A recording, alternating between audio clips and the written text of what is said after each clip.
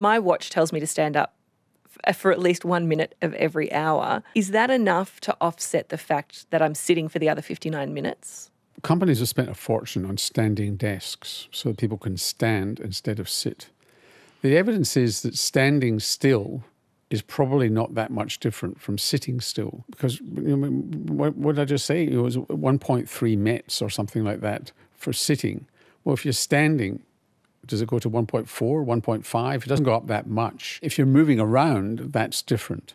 So if you get up and you walk, if you use the stairs to go down for your coffee and come back with your coffee and spill it coming back up the stairs, that makes a difference. So incidental exercise makes a huge difference during the day, but just standing up is probably good for easing your muscles and getting rid of stiffness, but it doesn't make much difference in terms of the core thing that we're talking about, which is how much extra energy you're burning through physical activity in a week.